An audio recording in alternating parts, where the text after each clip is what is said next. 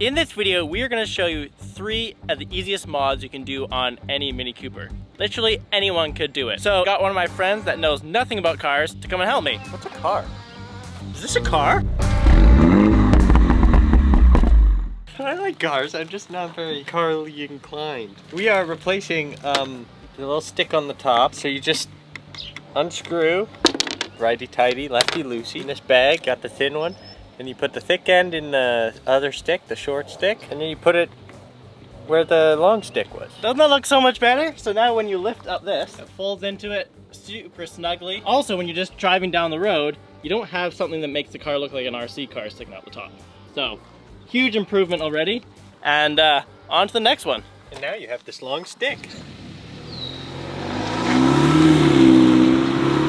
Alright, so the next mod that we're going to do is a little bit harder, and we are going to add the little mini puddle light logo when you open the door at night. So it's super easy. All basically what you're doing is putting these little projectors on the bottom of your door. You can get these LED projectors at any Mini dealership, or we have links down below for hopefully are the cheapest for you. Alright, let's get them on. I've always wanted to unbox something on camera. Picture it a lot more satisfying. Look at that, that looks so good. So these projectors have 2 logos that you can switch out. The one that automatically goes in it is the Mini logo, that's what we're going to use. But if you want to, you can get the JCW logo, and that just kind of swaps in. Take this off, there you go. And then this will come right out, perfect. And then all you have to do, lift this up, and then this little piece will come out right here. And that's where you'd put the JCW one in. But we're not gonna do that, so we're gonna put it back together carefully. Ooh, that's cool. LED diode down there. So that's how you switch out between JCW and the Mini logos. First of all, trim removal. And because I promised that anyone would be able to do this, Jake, give me the camera. All right, so we're getting my friend to do this. Oh yeah. Just to show that it's easy. How do you... Not that, no, not taking it all off. Wait, what? I'm so... We're just taking that thing off. This white thing? Yep. So carefully work it in the edges. Just put your finger in there once it lifts. Yeah, and then go to the other side. That thin fingers. It's just There you go. Golly! You can try pulling it gently. If it doesn't come, then there should be a little, there you go. Look at that. Here's the old one right here, and it was plugged in on the end, just like this one. Here's the new one, and it's plugged in down there. This has a little LED diode in there, so it's all yours. Your camera's at 8%. Plug Just pop it in? Yep. So make sure you plug in the cable first. Yeah. I'm no expert. You might not have been able to tell by now. But I do know.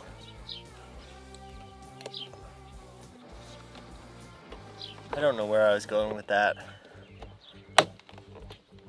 You plug in the cable first? Yeah, of course I plugged the cable in. I'm not an idiot. Nice. Good job. So there we are. Installed nicely, and now I wait till nighttime, open up the door, and look at that. You have a beautiful looking puddle light. I personally wanted him to put a Mustang puddle light on.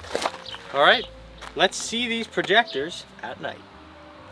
You're gonna transition that, right? Or am I gonna just look like a fool standing here? Yeah. As soon as you open the door, you're greeted by the beautiful Mini logo.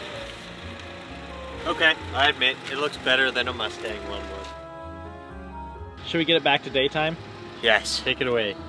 Alright, so next up we are going to install the LCI2 JCW side indicators that go right here on the car. Now, I already did that a few days ago because it was super easy and I had some time to kill.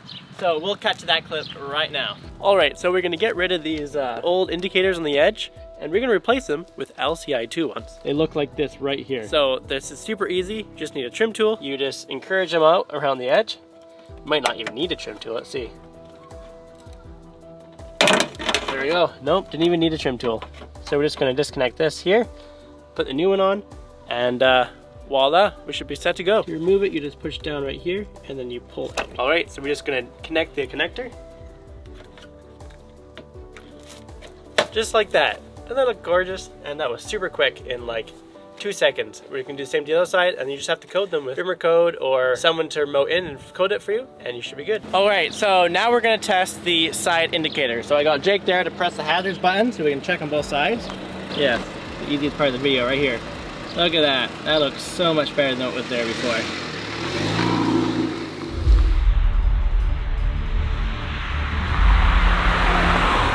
Letting Jake here learn how to get pops.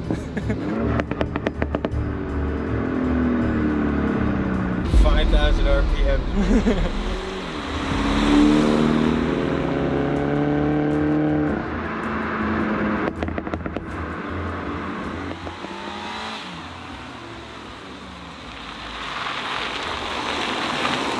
Wait, where's he going?